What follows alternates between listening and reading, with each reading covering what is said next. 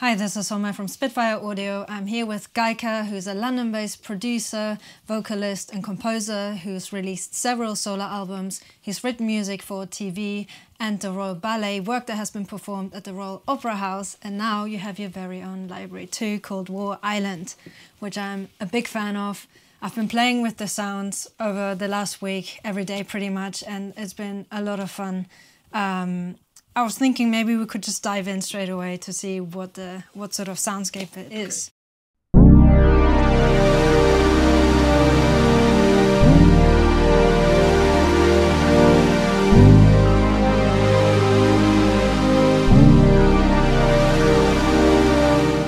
It's just that instant lushness. It's just really full straight away, and you're playing and get something out there, out of the box, which I always love doing. What is your approach generally when you come up with these sounds? What's your process? And so the approach was to make something that could be used by people who are making sort of music tracks and also people who are scoring films, because I guess that reflects my own practice. I really, really wanted to make something that is a particular sound world. It's kind of a complete toolkit around a particular aesthetic. Let's have a look at another sound. We've got a bass here called Smog. It's a pretty massive sound.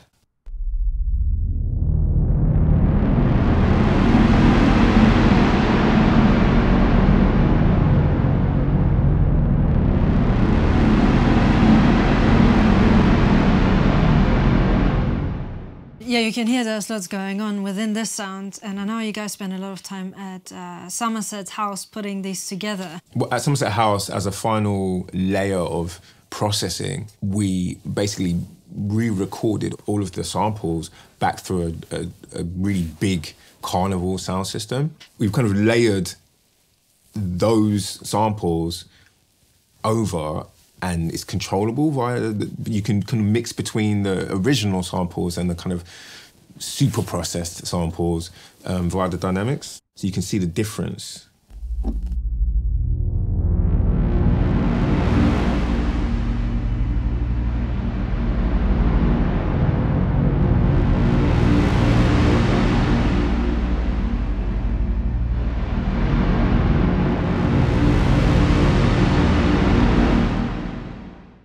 The sound system culture can kind of be, at times, for me anyway, was a kind of unifying thing. It's like everybody in the area knows what that's about. So I guess in this, it's an expression of that. We've made all of this stuff and then fed it through that particular thing, which is like common to everyone, that everyone knows about. Since we're in the bass section, I know you played me some earlier that you were really into. Do you want to kind of bring them up again? For sure. So like bass is a big part of the music that I make. The bass has got to hit, it's got to slap, got to have low end, can't have no thin beats. This is Cyberhorn.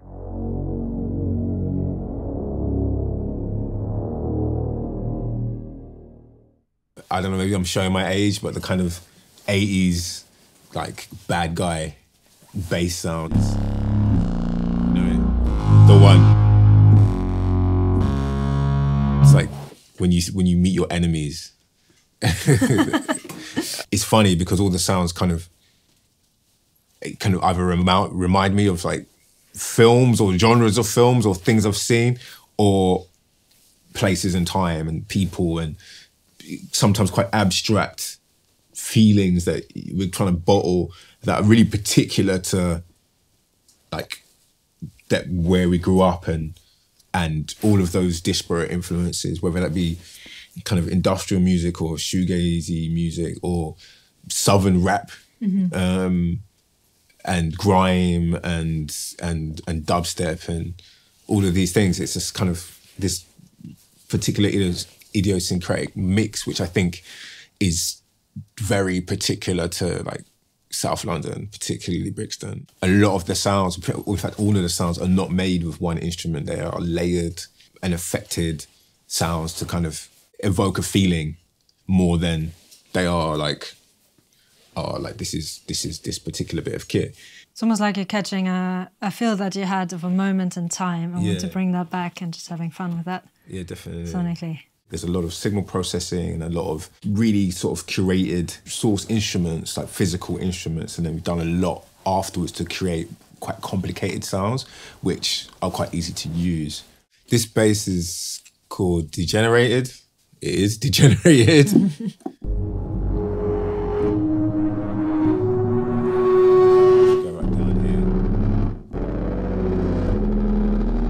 Super grainy, super distorted, kind of dystopian. I mean, the whole project is called War Island, the sound of lockdown, I guess. It was made, you know, during a lockdown, and I guess is the whole larger project we'll get onto is, I guess, a comment on like Britain today, and I think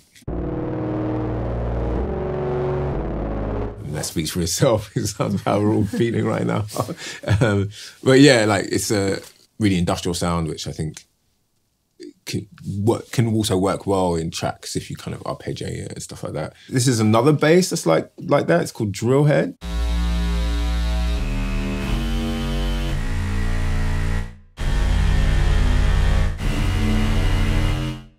Can use it to add a massive amount of drama instantly in a score, but it's also a great sound for like making tracks, you know. It's kind of makes me think about grime music. It's like a really London. I wanted to get the same feeling of like excitement I'd get from a physical instrument. So one section we haven't quite touched yet is the atmosphere part. Again, just incredible sounds within here.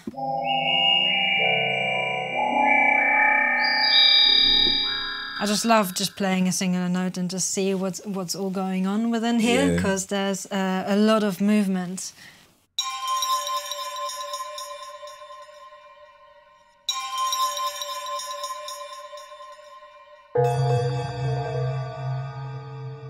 I just love playing it in the different registers and just see what the sound, what kind of sounds come out in the different frequency range. Let's have another one, Reborn.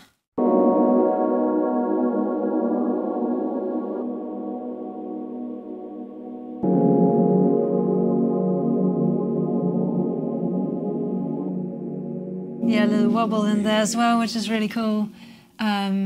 Another particular one I really like is the Smooth Hospital. Again, something when you play it, there's so much going on within the sound.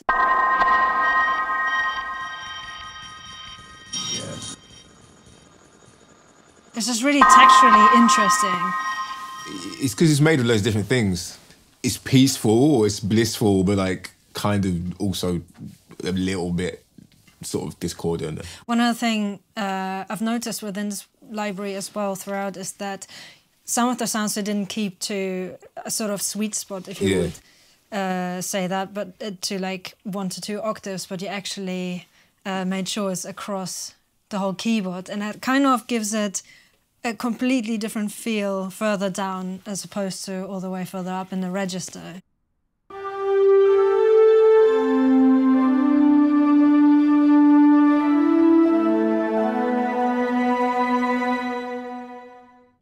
It takes me to the 70s or something.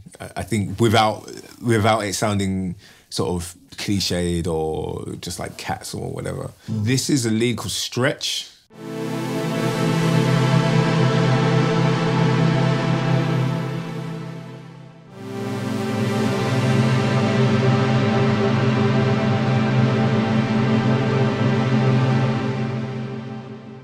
It's a really long sample because we kind of time stretched the original. The aim with this is to try and make something that sounds super rich and super kind of atmospheric, but without being like too blurry, you know? Mm-hmm. Yeah, this is Tape Stab.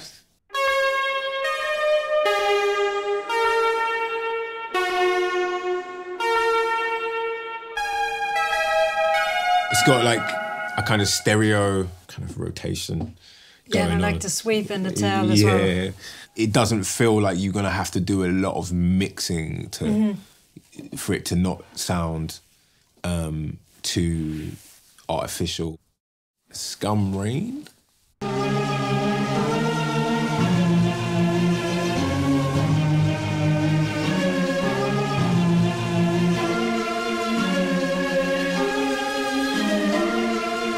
This is one of my favourite patches. I feel like it just sounds like London on sort of the morning after, you know. It makes me feel about going across Vauxhall Bridge at like 6 o'clock in the morning and you kind of see the whole city. For me, that kind of evokes these feelings of, I know, of awe from the size of it, and there's so much going on. And I feel like this patch really, it's like a one-touch score machine. This batch is called Smiley Face. From the title, you can see it's pretty ravey. It's like definitely influenced by nightclub, kind of warehouse party culture, or like certainly our memory of it.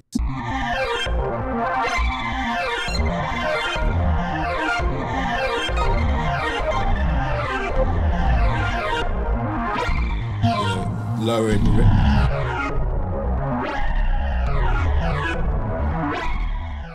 Yeah, I think we wanted to include a few kind of like really bonkers, arpeggiated sounds that just are kind of ravey.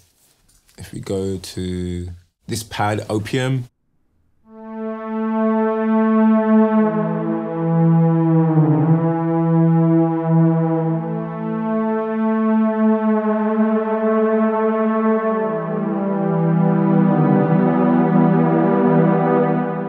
Again, it's this idea of evolution, and that comes from the sounds inspired by hearing sounds in the real world.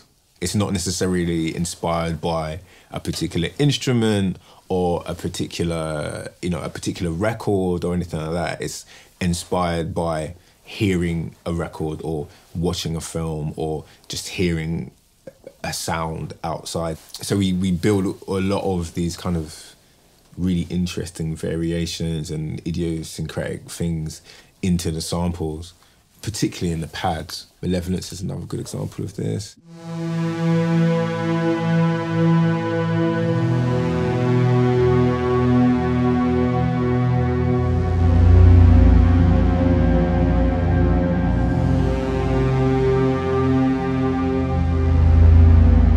It's not just one instrument. We layered quite a lot of different things, and the signal processing after the fact was just designed to create something that was really quite complicated. So I was going to ask you also about the drum section that you have in here. What's your approach to creating drum sounds for that? I've had a play with them and they sound amazing and really full on. We made a lot of the drums using drum machines. It was called drum machines. So old 808s, we like borrowed an 808 for a day and sampled it. All the drums are then processed like crazy, right? We'd bounce them to tape, to cassette, to quarter-inch reel, like pedals, like this kind of amazing array of kind of outboard processing, just to kind of, again, try and get that instant slap. One of my favorite drum presets is machine snares, because it's across the whole keyboard, you've got different samples.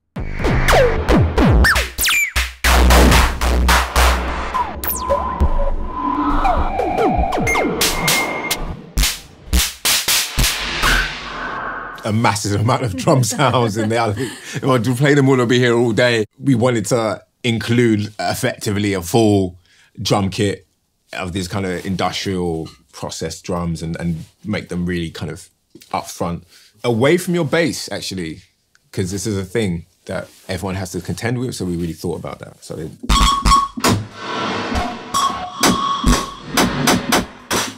drum sounds are...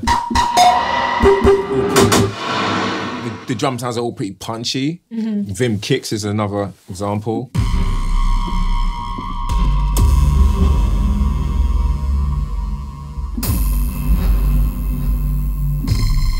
So, I mean, it's like layered. Like each note is completely different, a different combination of layers. War Island is really, the drums in it are really like designed to just be used out of the box. Like, you know, we've processed them, we've layered them. It's works really well if you're using them to make tracks, like, you know, music tracks as opposed to just scores, because the drums they're a particular thing which I guess is really connected to the sort of records that I make. This one's Lethal Chops really encourages you to like just like make beats with it. Like we wanted all the drum sounds to kind of like feel like using a drum machine, but just at your keyboard. It sounds like this.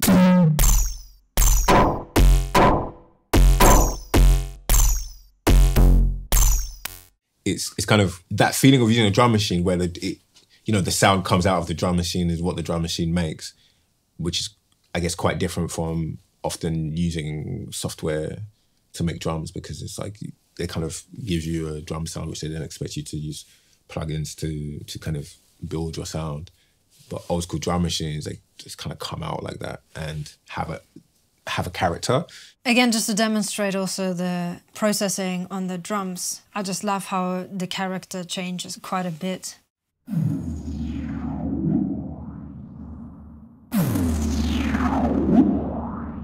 So you can kind of really just place them differently throughout all of the drum samples that you have here, which I think is really cool. It just gives you a little bit more variety of and something to play with. The dynamic slider, when it comes to the drums, has the effect of being able to help you place your drums really subtly, like tone, in terms of tonal difference and punchiness, which I think is great because, I mean, that's how it works, right? It's effectively spatially placing him in the room. You also have a really great vocal section here that has been treated. Can you tell us how? I do a lot of vocal processing on my own records. I made like choirs out of my own voice and resampled sounds to create new samples, and then we kind of processed after and like back and forth in and out of the computer, and this kind of interchange between like this sort of chained up vocal processors kind of sound like drones. In this case, this is vocal drone.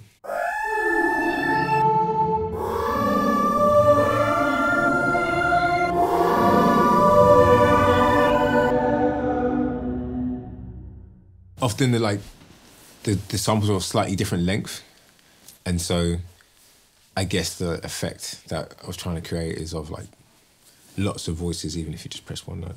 I really like the one that you have in there. It's called Yeah. So right, I felt like at the time I was into a lot of like jungle music, kind of from 90s jungle music, and a lot of the like vocal chops that are in those records, which are sampled from kind of dancehall records, or they're just vocal chops. I just kind of felt like I want a whole keyboard of that, like, and just that. Yeah. I worked on a score where I had to make a sound which was supposedly the most terrifying sound possible, and so I started doing all this research into what makes people like afraid. Distorted or discordant artificial sounds don't really sound scary to humans. In fact, they can be desirable. That's why I have distorted strings or distorted keys. But organic sounds, when they're distorted, it kind of triggers something in people. Right, yeah. And it's why lions' roars are terrifying. Yeah. It's something discombobulating for people. This is vocal up.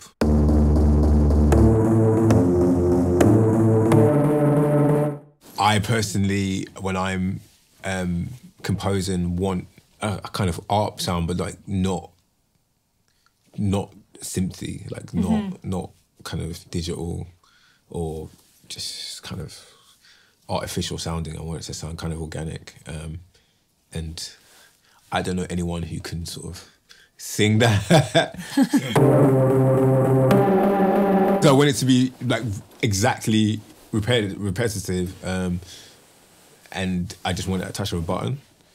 Yeah, you don't have the typically ethereal sound within the vocals here. You kind of have these rhythmic elements in there. You have all these textures. I love that it's really versatile in the sense what it can actually do rather than using it as pad sounds. Yeah, like a lot of my records have vocal, like a lot of the sounds are made out of vocals we would never know and stuff like that. And I kind of wanted to represent that in the vocal section. For me, it's like a practical tool to be able to use all the time. I might not be at my studio, I might be at home, I might be overseas, but I want to get all of that source, right? I want to get kind of access to all of this arcane kind of setup, but like recorded down.